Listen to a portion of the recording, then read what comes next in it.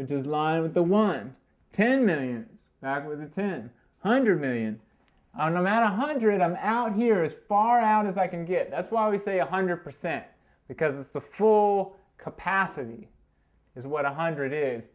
And ultimately, that is what numbers are modeling. They are actually real. They're emanations. And they're showing how reality is spread out, how it's given a metric. It's showing how everything is sorted by this vortex, by this energy. So we, again, just accounting for our powers of 10 there is a function of our halving, which is precisely related to our reciprocals, to our doubling, to our family number groups, all of those interwoven into this one symbol. I could go on and on for days about this symbol and all the things you can do with it. I will say this final thing before we move on. Whenever you get stuck in the math, go back to your symbol. If it doesn't work in the symbol, then you need to think it through more. You got to find the deeper connection of what's going on here. This symbol has all the information that you're ever going to get in any stage of the math, which is going to get highly complex. And I hope to eventually be revealing that. So this was everything I had to say for right now on our symbol of enlightenment. And now we're going to move on to the next step. Okay, so we've had a fairly thorough going over of this symbol, the symbol of enlightenment, which is the mathematical decryption of the most great name of God. It's another topic I like to talk a lot about, but I want to just stay focused on the math right now. From here, we're going to change to something a little different. But we have to keep in mind all the principles we've discussed so far, because what this symbol explains, now we're going to show in a whole new way that's going to lead to us being able to model true 3D reality. And what we're going to do is take this numerology of this symbol and turn it into something called quantum numerology. Like as in quantum mechanics, as in quantizing or giving a spatial or a tile or a value or an amount to any of these numbers. And to find the true secret of what I meant when I was talking about angle and ratio, how that works in 3 dimensions. So we can quantize numbers in any of our geometric shapes that we're working with, whether it's the triangle, the hexagon, the diamond. Of course, the 9 is the source of everything, so we're going to start by talking about the diamond, by quantizing numbers in diamonds. Now you may be confused at what I'm talking about right now. So let me bring up this to help. This symbol, let me say the first thing, is incorrect, because what you're seeing here is squares. I did it that way because this was graphed out and it was easier to do. It really should be diamonds. They should really be like this, and these lines should truly be coming at an angle. But you don't need to worry too much about that right now. I'm going to explain it to you as we go. This beautiful chart is the quantizing of numbers, giving each diamond tile a number, a function and a value, a quality and a quantity. With this map, you can model all the principles of physics. You can reveal the true secret of the atom, and all that we're going to go over. So let's just take a look at what we have going on over here, and then I'm going to do something really impressive. I'm going to turn it into a 3D object. If you notice, again, I said this should be at an angle, so really going up like this should be vertical.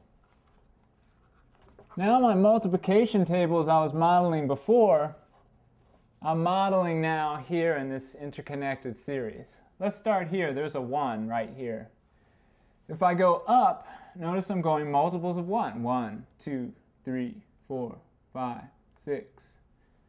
So that means here's my 9. So there must be a mirror image with the 8s going down. 8, 7, 6, 5, 4, 3, 2. Right? So this, my 1 and 8 polar number pair, are modeling my vertical axis. This system obsoletes the Cartesian coordinate system and shows how to model a true 3D. How about if I go this way? This would really be my horizontal, again, if I was at that angle. If I start with 5, I have 5, 10, 15, to 6, 20, 25, 30, 35. Multiples of 5 going this way. Again, there's my 9. I must have multiples of 4 going this way. 4, 8, 12, which is 3, 16, 7, 20, 2, 24, okay, 6. So multiples of 1 and 8 are my vertical axis. Multiples of 4 and 5 are my horizontal axis. Everything around this 9. Notice here I have 6 and 3, 2 and 7, 1 and 8, 4 and 5. All the polar number pairs positioned around my 9. This red 9 is a positive 9. Okay? So my 1 and 8s are my vertical, my 4 and 5s are my horizontal. Well, then what about my 2 and 7? Where is that? Well, you see, well, there's 2 and 7 here. Is it this? Well, no, those aren't multiples of 2 or 7. 2, 5, 6, no, 7, 4, 3. No, that doesn't work, so it's not that.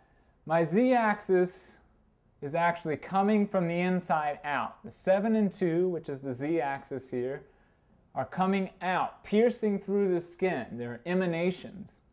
They're invisible, but you can see them by the way that they're displacing the other numbers. And I'm going to show you that, but I want to show you some other things first. What are other things we're looking for here? Well, I notice if I come this way, I've got my doubling. 1, 2, 4, 8, 7, 5, 1, 2, 4, 8. And if I go this way, I've got doubling going the other direction. 1, 2, 4, 8, 7, 5. Or I could say I have halving, right? They're both going on at the same time. These are mirror image doubling circuits. We call them circuits because through doubling, all vibration is passed in anything with mass. So all material is moving. When you make electrical coils, these can be circuits, all right? So I have doubling going this way, doubling going that way. And then notice what's in between them. My 9, 3, 3, 9, 6, 6, 9, 3, 3. The multiplication series of my 3, 6, and 9, or the doubling of my 3, 6, and 9, making this. And notice what happens. The 6, the 3, and the 6, they never touch. Right? They're just like magnetic poles. They repel each other. Okay? So that's very important to recognize. In between the 3 and 6, there's always a 9. Okay? There's never a 3 and 6 connecting where there's not a 9 in between them. The 9 is the control for everything. Also here, if I take in this group of 9 tiles, I have 1, 2, 4, 8, 7, 5. Another vortex here. Remember, we were talking about the vortex. But we'll wait till we look at the 3D model to show what that really is. I just want you to see that I've got my vertical, I've got my horizontal. When I said you can see my z-axis by how it's displacing everything, what did I mean? I mean by the numbers surrounding a number. Let's take a 1, for instance. This is a positive 1, okay? So an etheron is emanating out from the center. It's activating this number. Well, let's look at the numbers around it. Now, if we're talking about multiples of 7 and I'm lining it up with my 1, then I know it's going to be 7 here. So if I look here, 5 plus 2 is 7. 6 and 1 is 7.